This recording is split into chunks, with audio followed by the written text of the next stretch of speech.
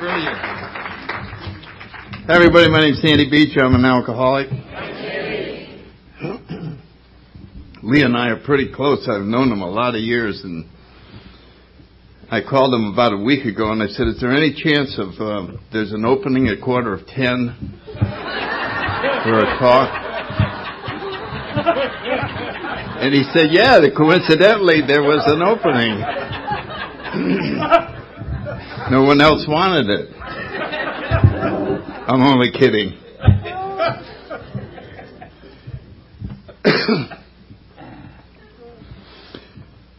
I will make this as short as possible, I promise you. The topic that I wanted to discuss a little bit is called the spiritual malady. And I was thinking about alcoholism as a threefold illness: mental, physical, and spiritual. And you hear a lot of talk about the physical. Over the years, the medical world has certainly learned a great deal about the physical nature of alcoholism. And there's all kinds of descriptions. This is exactly what happens when the alcohol hits your system, and this happens and that happens. And I think there's been a lot of progress in looking at the mental aspects of alcoholism, so that if you were asked what they are, you could get an answer. But when we come to what is the spiritual malady, I don't remember seeing any specific answer to that question. You know, we agree it is a spiritual problem, but what is the nature of that spiritual problem? And when I first started thinking about it, I said, well, we're too far away from God. And if that was the nature of the problem, we'd simply move closer to God and there wouldn't be a problem. So I started thinking about my own case and so many other alcoholics. And not just alcoholics. There's a sense in almost every human being's life as they go along that there's something missing. They're just, some of us call it a hole. Some of us call it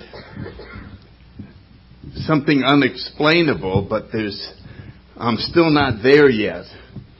And regular people call it the midlife crisis. They alcoholics, I don't know what we call it. We have a whole different vocabulary. But they come to realize that in spite of succeeding and following all the rules of the material world, they've got the family and the boat and the car, and they're a very senior vice president, and they're thinking of suicide. What is missing? And so that is what I got thinking about. Now, alcoholics have this same problem. I did.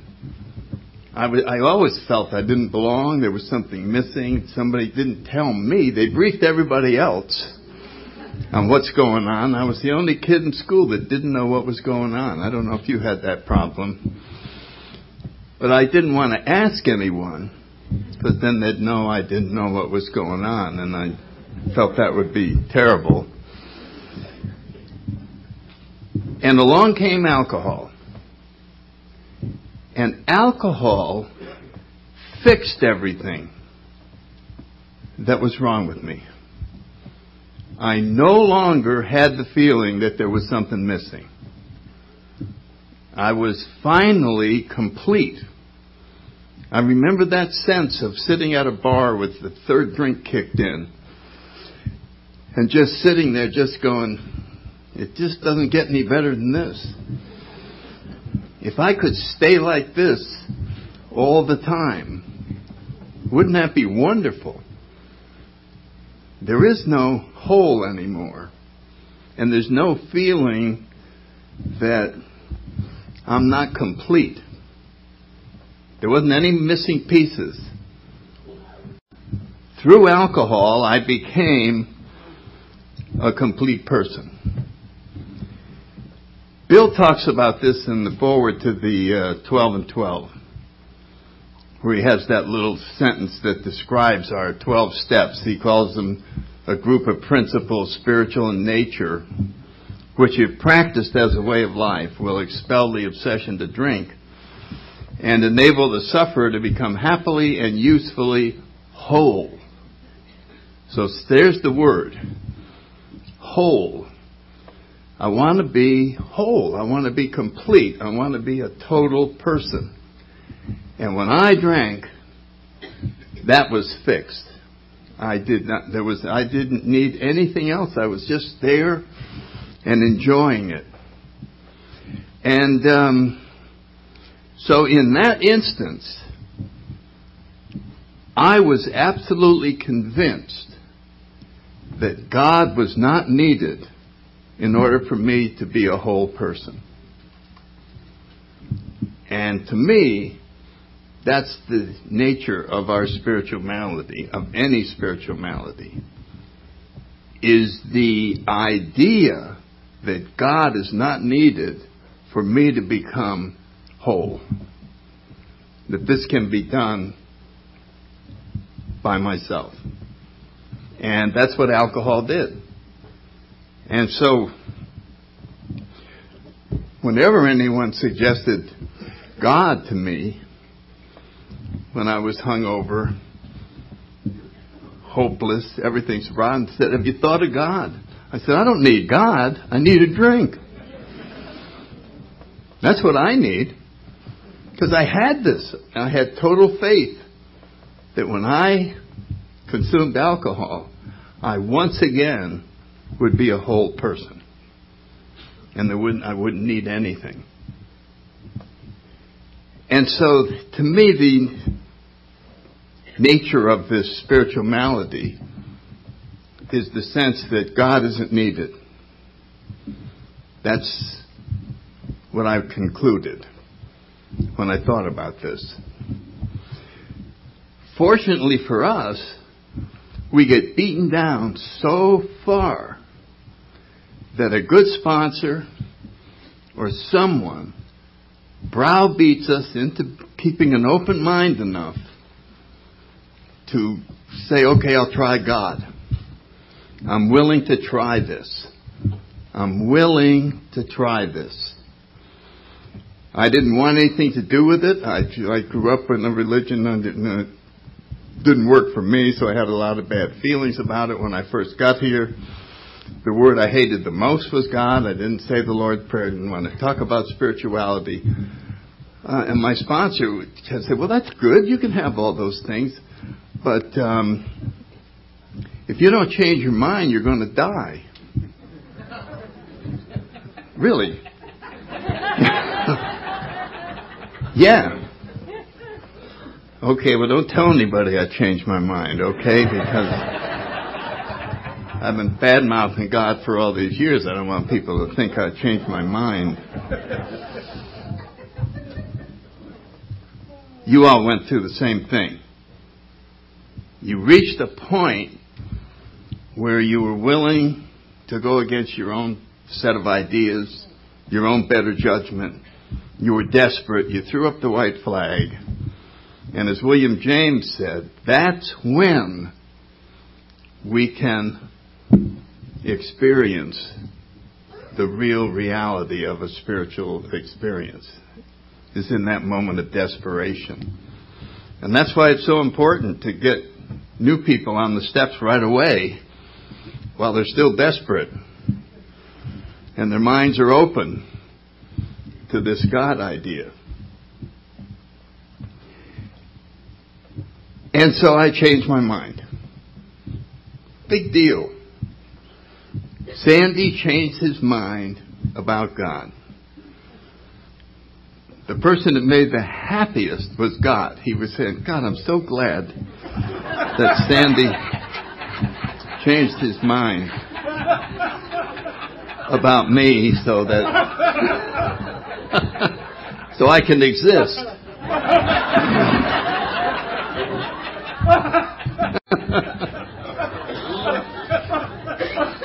Those egos aren't they amazing? But they...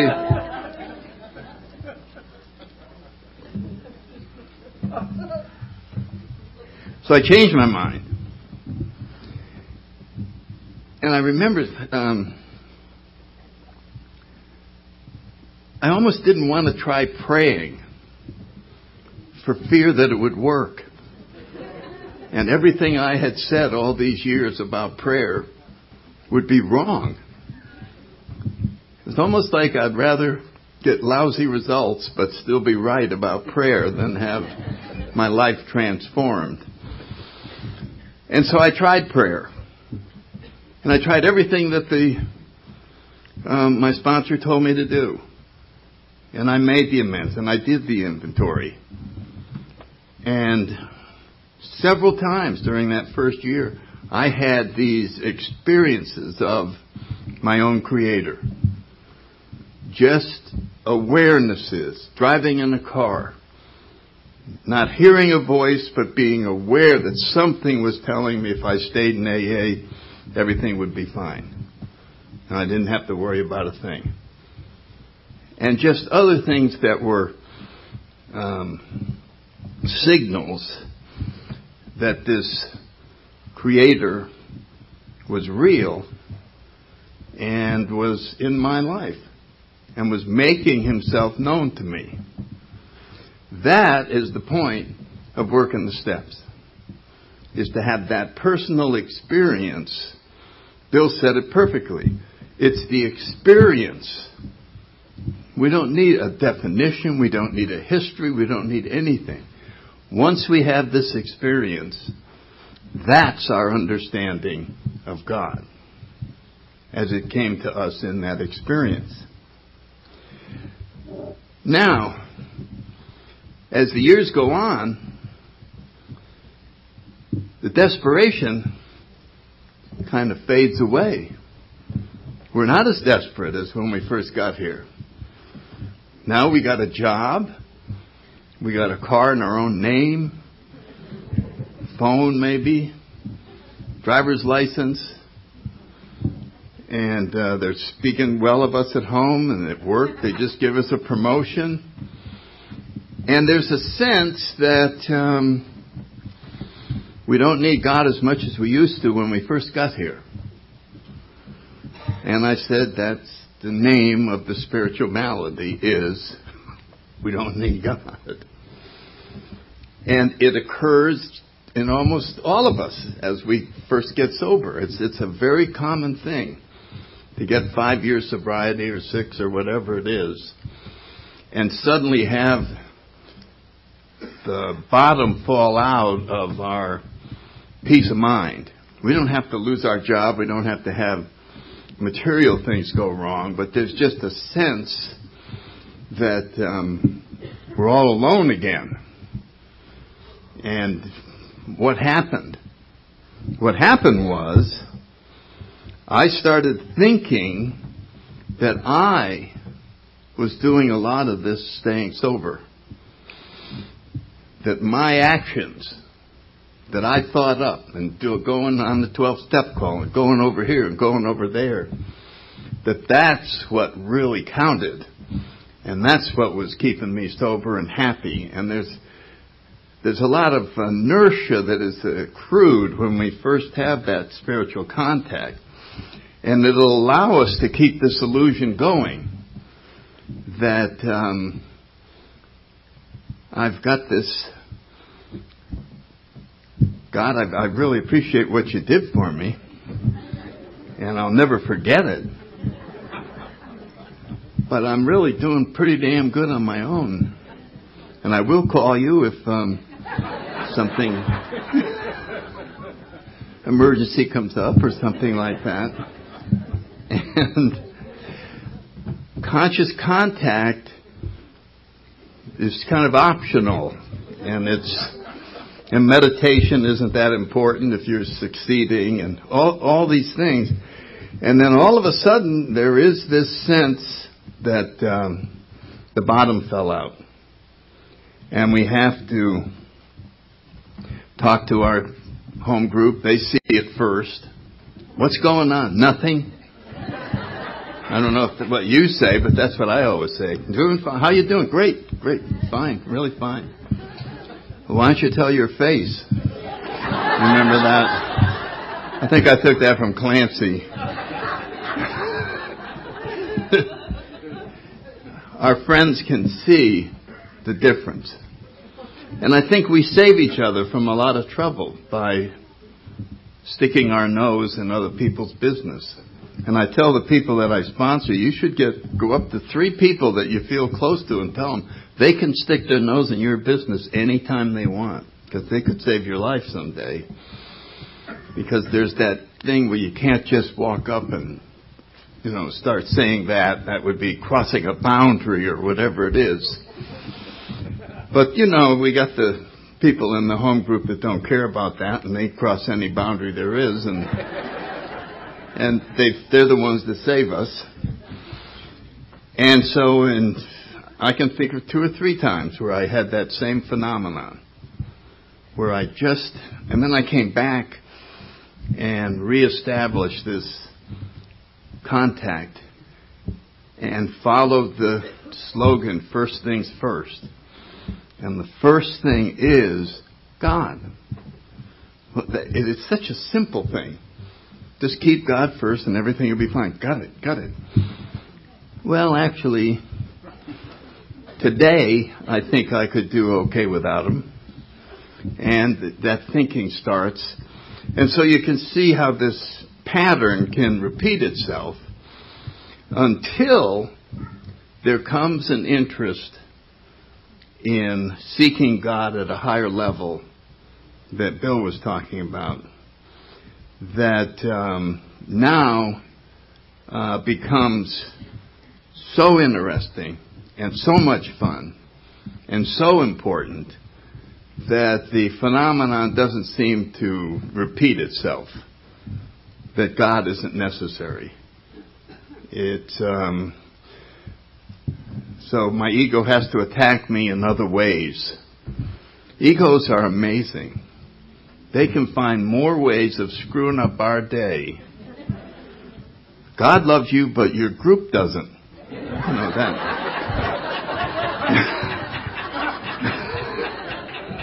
That kind of... Really? Think about it. Did Carolyn say hello to you tonight? No, she didn't. Well, what do you think that's all about? You don't even have to work hard when your ego kicks in and wants to get...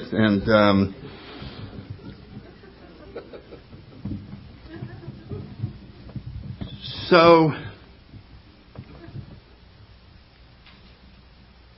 a lot of years go by since AA got started.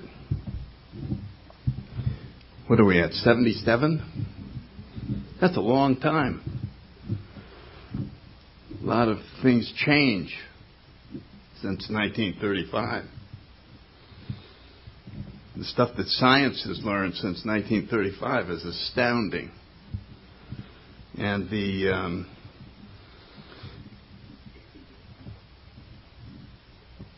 society has changed. They see things differently. And there's a general sense that God really isn't as necessary to explain the universe as he used to be. It used to be that was, whenever you couldn't answer a question, you go, well, God, God planned it this way and God did that. But now they've got it down to where almost all the answers are in. And the great mysteries are getting narrowed down to just a few. And in the 4th step, Bill talks about one of the types of characters that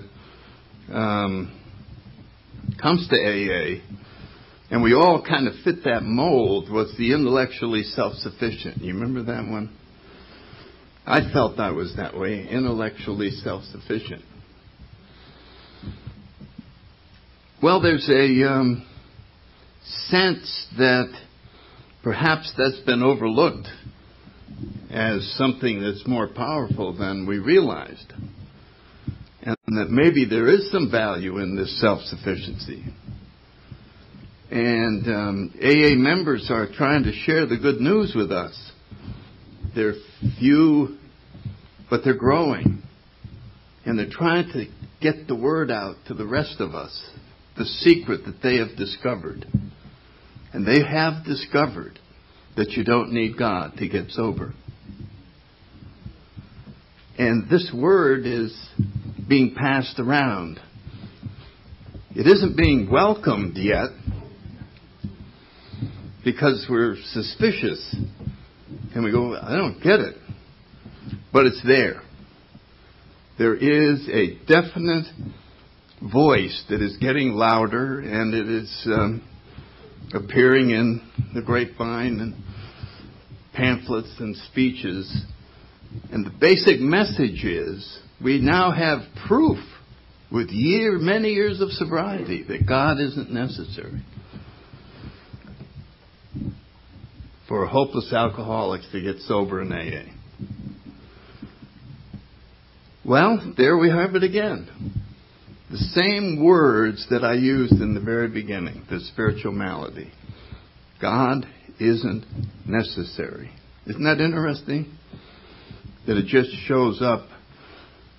We had it way back then, only instead of alcohol creating this illusion, it's the human ego.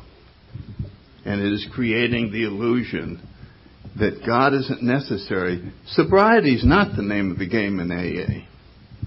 That's how we measure how long we've been around here. Conscious contact with God is the only result that is spoken about in the steps. Having had a spiritual awakening as the result of these steps. Step 11, try to improve our conscious contact. So that is the jackpot in AA. And so I think about this and I go, isn't it amazing that that same spiritual malady, with using the exact same words, God isn't necessary. There's an arrogance to God isn't necessary rather than I don't like God, I don't believe in God. It's just, well, it doesn't matter because He's not necessary in this situation. We can do fine without Him. And I look at that and I go, what an unusual malady. And so I try to imagine what this new sobriety looks like. And I concede that there is a good deal of not drinking going on.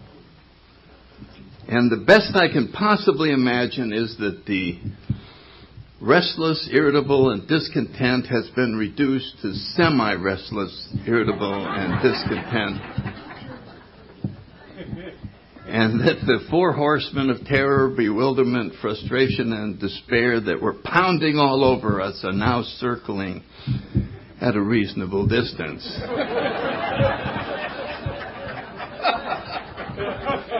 And that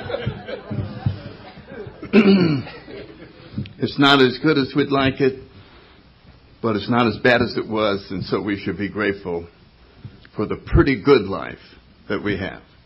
That's what I imagine the alternative might offer. This is just my own head imagining this. And Bill said that the biggest enemy of the best is the good. That if something can be presented as pretty good, better than it was, it's just a tragedy that is allowed to exist. We have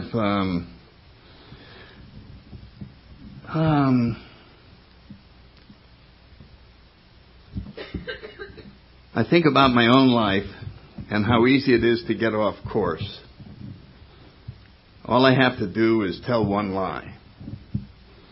Then I got to tell another lie to cover up that lie, and then I got to do this. And the next thing, you've deviated about this far, and you've got to turn around and make a big correction. And groups can do that, and the fellowship can do that.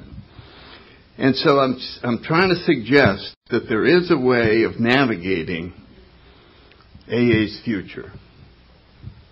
And it's so simple that it probably won't be used.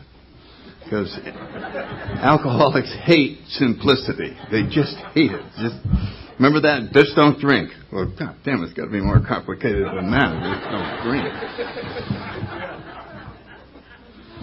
And so I'll offer this and then I'll shut up. If anything that we're doing is taking us closer to God, we're on course. If whatever we're doing is taking us away from God, we're off course. There's only one beacon that'll be permanent, one anchor that we can hold on to, and it has to be the central force. It has to be the one thing that never gets changed in AA. I agree there's all kinds of things that we might be able to change, but certainly not the anchor of Alcoholics Anonymous. So I just wanted to put a pitch in that if we're moving away from God, try to stop it. If we're moving closer to God, try to support it. Thank you all very much.